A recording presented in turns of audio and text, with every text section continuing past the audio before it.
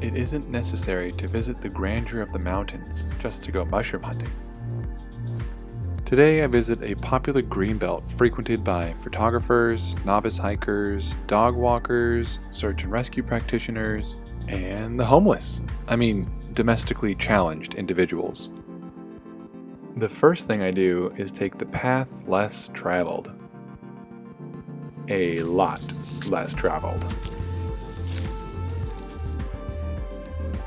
I haven't been to this part of the greenbelt before, and my hopes were high to find some mushrooms.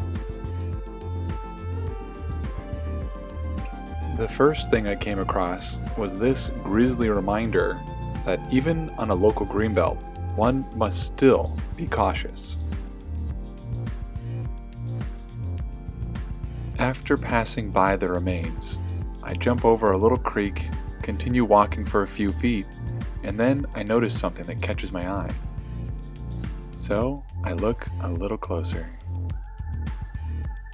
And here she is, the beautiful and elusive Amanita Velosa, the springtime Amanita. Nearby is a Velosa past its prime. Let's focus on the young one. We have a gorgeous specimen here. So take a look, and you'll notice that it has the one skull cap on top. This is remnants from the egg from which it burst forth. Now let's grab a shovel, and we're going to start to carefully pry and dig all around the base of the mushroom. Now it's time to release the mushroom from the soil so we can see what's underneath.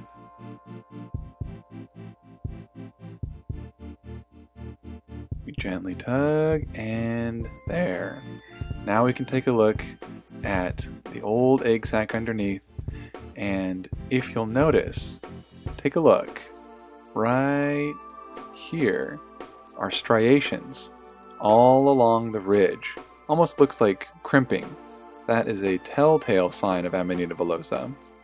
And at the bottom, you'll see it kind of resembles a big thick marker with a thick taper.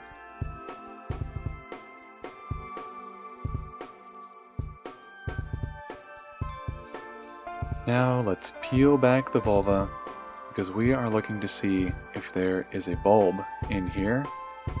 And as I suspected, there is not. The stalk stays relatively uniform, and you'll notice it's a little scaly too, which can happen with Amanita Velosa. Let's further examine the white stalk of the specimen. Here in the center, you'll notice a sort of fibrous, gelatinous substance that would be in an otherwise hollow area of the stem. The gills of the Velosa are white, and I'll show you an interesting trick here. The veil tissue on the Velosa actually comes off rather easily, unlike many Amanitas. It sort of peels off like an old sticker, and if you use your finger, you could even rub it off. It's very important that you analyze the color. This is a definite hen's egg brown, a nice sort of honey brown. Be wary of the white ones. This is definitely a springtime Amanita. Wait! A word of caution. The Velosa can look like two of the most deadliest mushrooms, the death cap and the destroying angel, both of which have the ability to take your life within 24 hours. So be sure to give this mushroom the respect it deserves. And I don't mean the hippy-dippy kind. I mean you need to invest the time in researching the death cap and the destroying angel and knowing exactly how to identify those two species along with this one before ever consuming it. Personally, I'm not comfortable with that yet, so I'm just going to keep on hunting. And as always, be sure to leave your surroundings cleaner than you found them.